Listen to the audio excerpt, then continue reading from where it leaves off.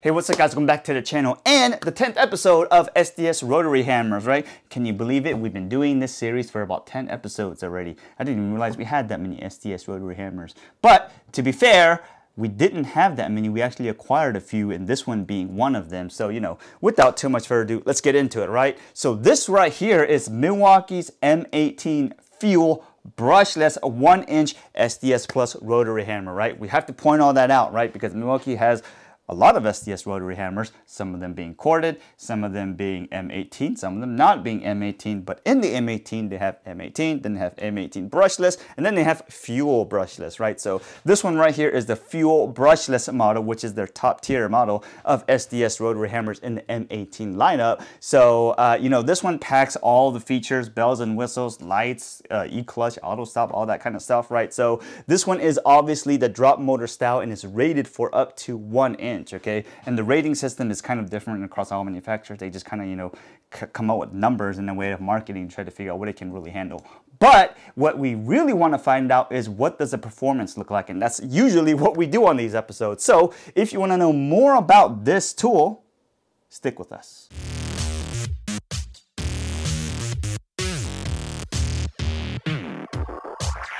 This right here is the M18 FUEL 1-inch SDS Plus Rotary Hammer, and it is the next generation of cordless rotary hammers and designed to deliver the ultimate job site performance and productivity. It is the fastest 1-inch SDS rotary hammer drill in its class, and when paired with the high output XC batteries, it is designed for heavy-duty ultimate applications. It has a brushless motor that delivers up to 2 foot-pounds of impact energy, 1,330 RPM, and 4,800 BPM. It is designed for the most demanding applications. It is equipped with the REDLINK Lithium Intelligence Tool Plus, which is pretty much all M18 tools do that. And when paired with the high output battery, it delivers 50% more power while running 50% cooler than other M18 batteries, okay?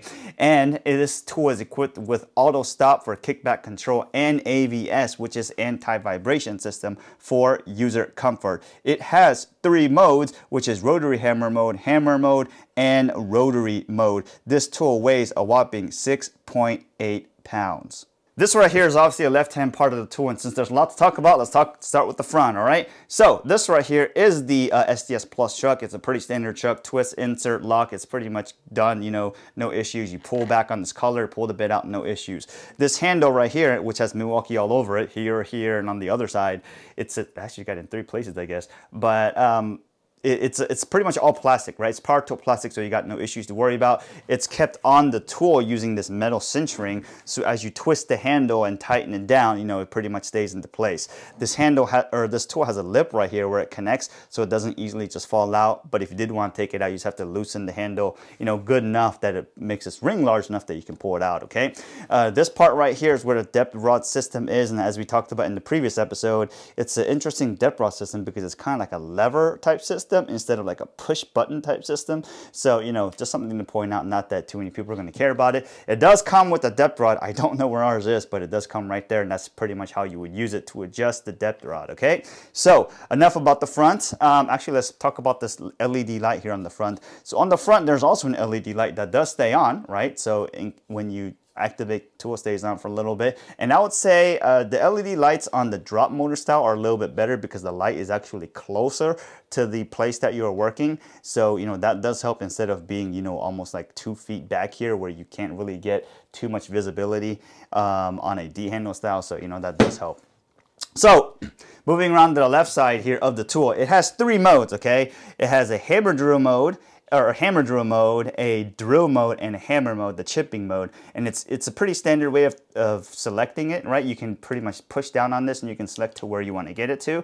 One thing I will go ahead and say right now is that we have not had this tool for very long, and I want to say on 2, maybe even 3 occasions, we've had issues getting this tool into chipping mode only, or actually even Variolock mode. And I don't want to say it's because it's kind of newish or whatnot, because we have used it to drill several holes and we've encountered it several times already. So, maybe it's a thing, maybe it's not. But for some reason, when you want to try to get to here, right, like right now, as you can see right here, we're pressing on it with the button pressed down, it will not go into that mode. right? So you can't even get it to chipping mode only. So when you encounter it again, right, just like that, watch, goes like this, easy, no problem.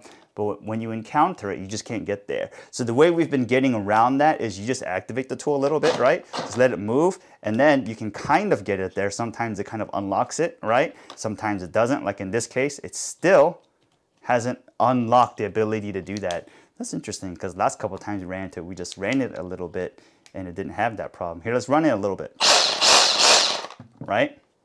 See, now we can actually get it to hammer mode, right? No problem. But it does happen, I want to say, quite often now, because as you just saw, that's probably like the third or fourth time. One additional time, and you can see this tool has not been used heavily. It's just an issue, right? So even again, look right now, press on the button, and you turn it, it just cannot turn.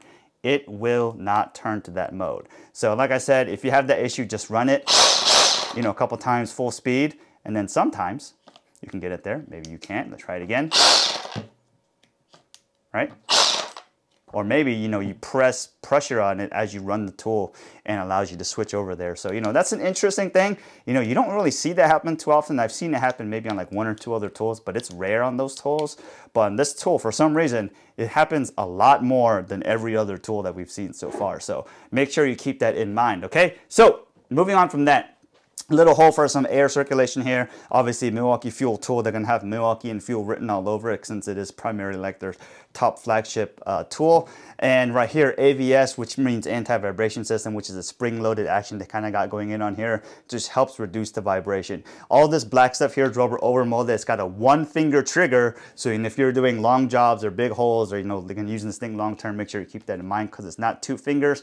Some people prefer that. Some people prefer the other, so, you know, whatever works for you, right? So forward reverse switch, pretty standard, no issues with that so far we've seen. We did notice one important detail right here, which is the metal things that look right here. At first we thought it may be an LED, but that would be a really weird place to put it. It's actually like the metal bar they put inside of the battery slide part. You can go look at that later, which kind of helps the durability of this tool, because there's a lot of shaking and vibration here. So they did reinforce, you know, the area where the battery slides are, okay? On the back side, pretty much nothing going in on here, pretty standard. On the other side, the right side, pretty much nothing going in on here. It's impressive that they didn't put like Milwaukee Fuel all over this place, because, you know, usually they do that kind of stuff. On the top part, it will say M18. It won't say Fuel or Brushless, but it will say M18, just so that you know you're using an M18 tool, right? Like I said, nothing too much going in up in here. If you want to look at the back part right here, it has, you know, it's pretty heavily reinforced, as you can see here. It's a power tool plastic where they have the slide mechanisms. And if you look really closely, you can kind of see the metal insert that they have right there that is reinforcing the metal slide, so that, you know, it holds up in terms of durability, okay? So as we looked at on here, let's move this to drill mode only, and let's check out this variable speed trigger. Check this out.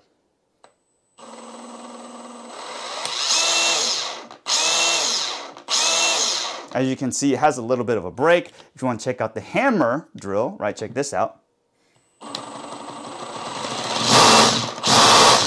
Right, breaks pretty quickly, ramps up pretty quickly, no issues.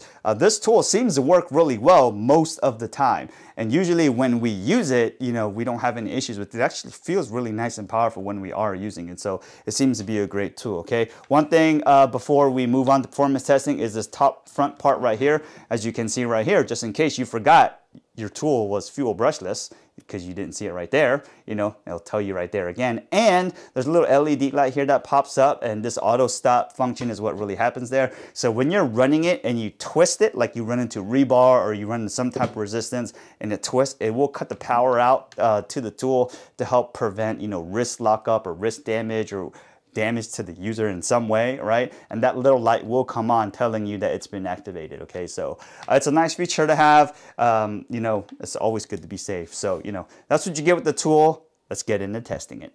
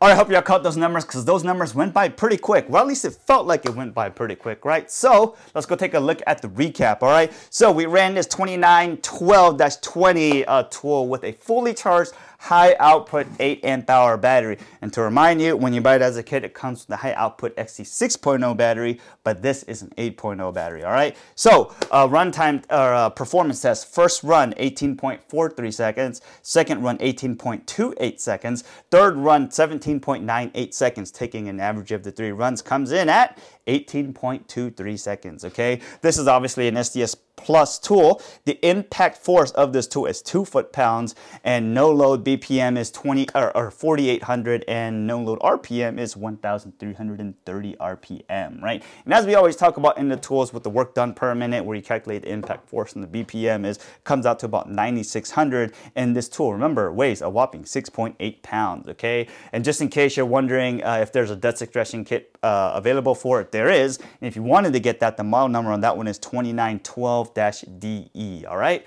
So with that being said, where does the tool rank on the leaderboard? Let's go take a look. So with the total score or performance score of 18.23, it ranks currently in 4th place on the leaderboard, right behind the DeWalt DCH273, but right in front of the Bosch GBH18V-26D, which is the D handle, okay? So we're literally splitting hairs here. Just kidding, can't literally split these hairs on this episode, but we're talking about rounding errors here, or, you know, just errors of marginal error, whatever you want to call them, right? So this tool is 18.23 total performance score, and the DeWalt is 17.59, whereas the Bosch is 18.25, right? So there's not a huge amount of difference, and as we say in pretty much all of these episodes, the performance numbers are just performance numbers, right? You got to buy the tool based on what you need, what suits your needs, and what platforms you have and stuff like that. So this is here just to, you know, see how the tools really compare to each other, all right? So let's go take a look at some of the numbers, right? So this tool has what they claim on their website at least to be 2 foot-pounds of impact force, okay? The DeWalt DCH273 has 1.5 foot-pounds of impact force, and the Bosch right under it has 1.9. 1.9 and 2 is fairly close enough. You could argue 1.5 is far enough from, you know, 2. But if you go take a look at the numbers here, as we always say, these numbers are almost always no load, so everything always changes when you put it under load, as everybody pretty much understands these days. So, you know, the numbers are for what it is, okay? So one thing that we will point out on this, as we usually point out on all these episodes, or at least some of these episodes, is that even on this tool, the more number of runs that we make, like further number of runs that we make, the faster the tool seems to be. And we talked about this already, is that maybe, we don't know why that is, maybe the tool seems to warm up, or, you know, or whatnot. But the thing I wanted to point out on this episode is that, yes, that is true in this case, but in this case, the runs or the groupings of performance testing, or each run, is actually closer, right? So let's take a look at the one right in front of it, the DeWalt, right, 273. It was 19.5 on the first, and then on run 3 it was 16.6, and on the Bosch it was 19.8, and this one was pretty much, or run 3 was 17.07. So in this one, it was really close, because 18.43 and 17.98 are really close to each other. So that is something to point out, you know. If you're only drilling like 1 or 2 holes, it may or may not be important to you, but, you know, just something to know, okay? So what can we say about this tool, right? So this is obviously a great tool, right? Except for the one issue with switching between modes right now. So if you're switching between modes all the time, because, you know, you are drilling and then driving with this one tool, which most people are probably not, then that's probably going to be an issue you need to consider, right? But if you're only staying in one mode, which most people usually do a lot, like if you're just drilling all the time, or you're just using it for chipping a big project, you don't need to worry about the issue with the changing the modes, right? But like I said, if you're just drilling and driving with this thing, you may need to worry about it. Who knows? I don't really know why you would switch to hammer mode all the time. You know, that's something to think about, but, you know, just keep note of that, all right? Would I go out and buy this tool again? Yeah, I would probably go out and buy this tool again if I needed it, mainly because when you're using it, the user feedback is that you feel a lot of power, right? There is vibration, dampening system, stuff like that into it, but the thing you feel when you're using it, it feels like you just have a lot of raw power, and that may be good. Some people may like that. Some people may may not, right? So that is a thing that you have to decide for yourself. But like I said, would I go buy it again? Probably. I would definitely think about buying it again, but most likely I would not, mainly because of this one issue here, right? And when you're doing a bunch of work, especially in the heat or the sun, every issue you run into is just like frustrating, right? So that may be something to think about. But like I said, you need to figure out if it works for you. So hopefully this video helped you guys out. If you have any questions, let us know. Get back to work, and we'll see you guys next time.